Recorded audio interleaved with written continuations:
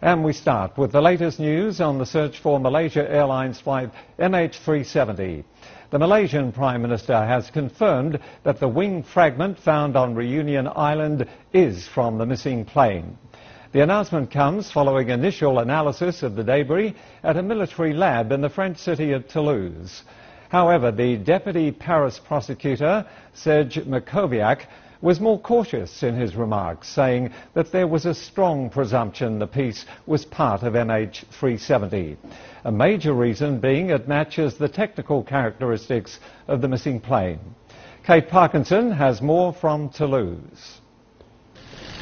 The Malaysian Prime Minister confirmed what many have suspected since the piece of debris washed up last week on the shores of Reunion Island in the Indian Ocean. Today, 515 days since the plane disappeared, it is with a very heavy heart that I must tell you that an international team of experts have conclusively confirmed that the aircraft debris found on Reunion Island is indeed from MH370.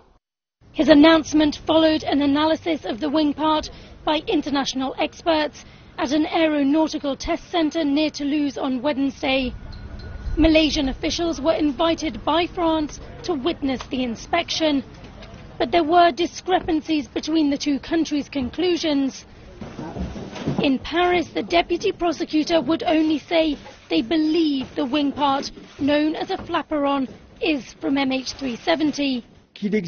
There is a very strong supposition that the flaperon found on the beach of the island of Reunion on the 29th of July actually does belong to the Boeing 777 of flight MH370. The initial analysis lasted for just a few hours, but investigators will be back on Thursday. This is just the start of this new phase in the MH370 investigation. Investigators will now try to figure out why this plane crashed and where it went down. Finding this piece of debris is certainly the biggest breakthrough in the investigation into MH370, but the mystery of the missing Malaysian airliner is still far from being solved. Kate Parkinson, CCTV, Toulouse.